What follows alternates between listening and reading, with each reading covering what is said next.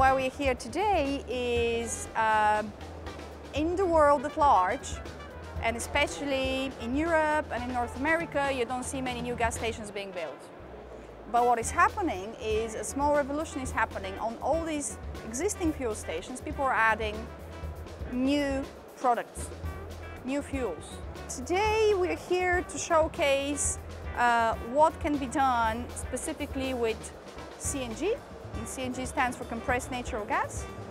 Compressed natural gas is a very abundant gas naturally present in nature. It's one of the, it has vast supplies, vast reserves. A lot of countries have their own reserves, including the US. It's really very clean burning, and consumers in those countries that have adopted CNG as one of their main fuels also enjoy quite good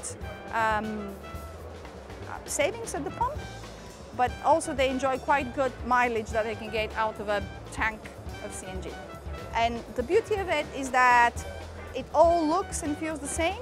If the consumer knows how to fuel with unleaded, they'll also know how to fuel with CNG.